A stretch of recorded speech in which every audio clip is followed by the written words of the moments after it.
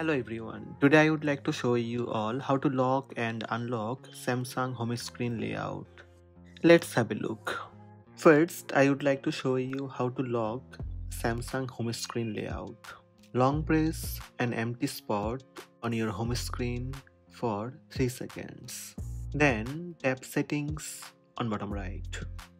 Here you will see lock home screen layout option. Prevent items on the home screen from being removed or repositioned. Simply turn on lock home screen layout. Go back to home screen. When this feature is on, no one can remove app from home screen. Now I would like to show you how to unlock Samsung home screen layout. First, open Settings app on your Samsung Galaxy smartphone. Then scroll down and tap Home Screen. Simply turn off Lock Home Screen Layout. That's it.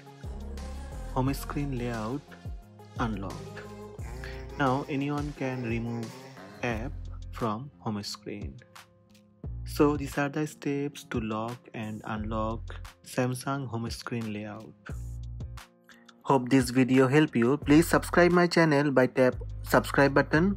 Also tap the bell icon to receive notifications about all new videos.